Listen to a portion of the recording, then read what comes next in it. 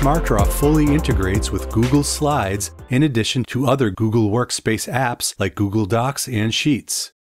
You can easily insert any existing diagram into a slide or create a new SmartDraw visual directly from Google Slides. If you haven't already installed the add-on for Google Workspace, you can do so from the Plus menu in the Google Slides sidebar or from the Google Workspace Marketplace.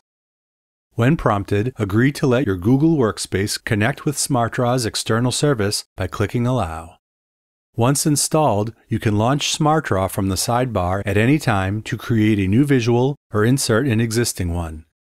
Here, you can insert a new diagram, update selected diagrams, or update all diagrams. Click the blue Insert Diagram button in the SmartDraw add-on panel to bring up a modal with the SmartDraw app. Browse or search for the document you want to insert among your files. Open the document and make any edits you want.